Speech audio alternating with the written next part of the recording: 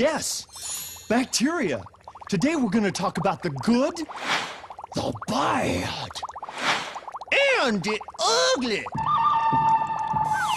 They're called bacteria, and they're everywhere, especially in our bodies.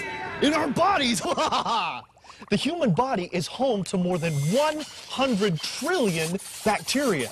That's more than 10 times the number of human cells. As an infant, humans are born free of bacteria. But within a short time after birth, we begin to acquire organisms through the foods we eat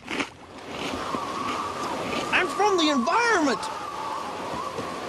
Most body bacteria live in the digestive system, in the large intestine, or colon. Here, more than 400 species of bacteria form what is known as the intestinal flora. These bacteria weigh 2.2 pounds, and if lined up side by side, would wrap around the world 2 times. Now that's a lot of bacteria. Did you know? Under favorable conditions, one bacterium can become more than 2 million in just 7 hours. Now you know. The key to a healthy body is keeping the balances tipped in favor of the good bacteria. These friendly bacteria are the unseen heroes that keep unwanted microbes from setting up home.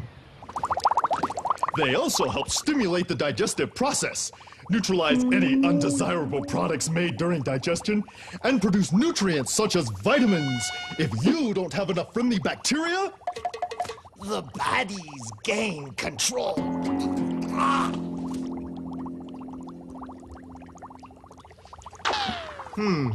Maybe this will help you visualize the situation.